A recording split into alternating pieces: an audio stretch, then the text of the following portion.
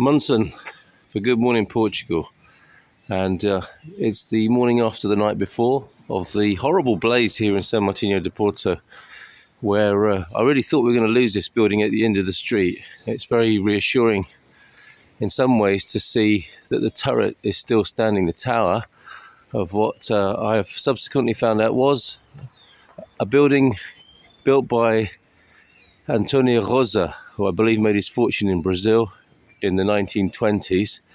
And as I approach, although it's good to see the tower still standing, the building itself is still smouldering this morning. A good more than 12 hours later, and we've lost the roof as I walk closer in. I'm going to go around the front soon, but as we approach from the back here, the roof completely collapsed. And the smell of smoke, obviously, or the smell of a burnt building and burnt building materials hanging in the air this morning. It's a damp, cold morning here in São Martinho do Porto, but just take a look at that if you will. And I'll go around the front, but you can see how the roof has collapsed in and how it's still smouldering.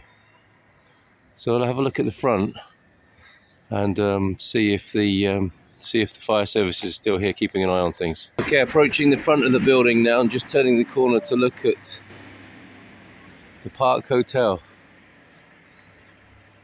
Still smouldering, as you can see from the back, and the street deserted. Obviously a busy scene last night. This street was full of firefighting appliances and still smouldering at the back. There's no personnel here monitoring the building, it would seem.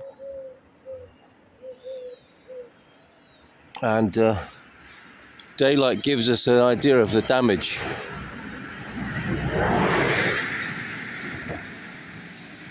And this is the old neon sign that you're going to see now. This is what a lot of people will remember about this building and hotel who've been here in São Martinho do Porto. There it is, the Hotel Park.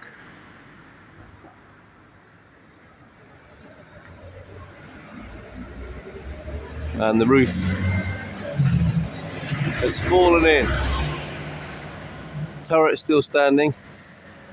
Those little holes in the top of the turret there, they were always there over these last few years.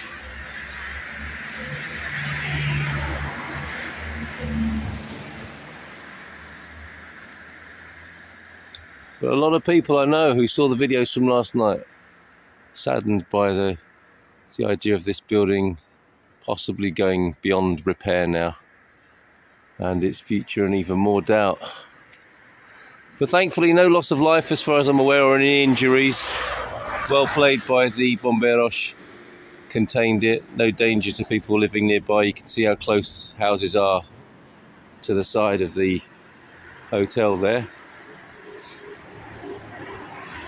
Extremely quiet, a far cry from the melee of yesterday evening.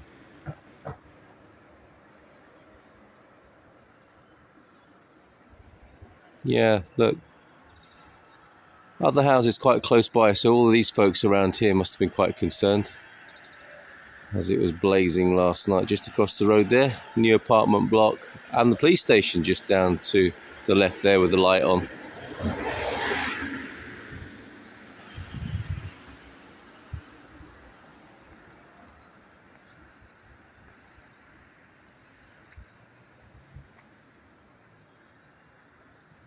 But we'll see what happens next. I was looking at an old news article, I think from 2018 possibly, talking about how when we arrived here, my family, in 2017, how there were plans then. There have always been plans to do something with this building. And even then the article spoke of how the building, as beautiful as it is, isn't ideally suited or is very attractive to a modern developer or a hotel owner. Maybe that's why it's in the state it's in, and that's why this is its fate.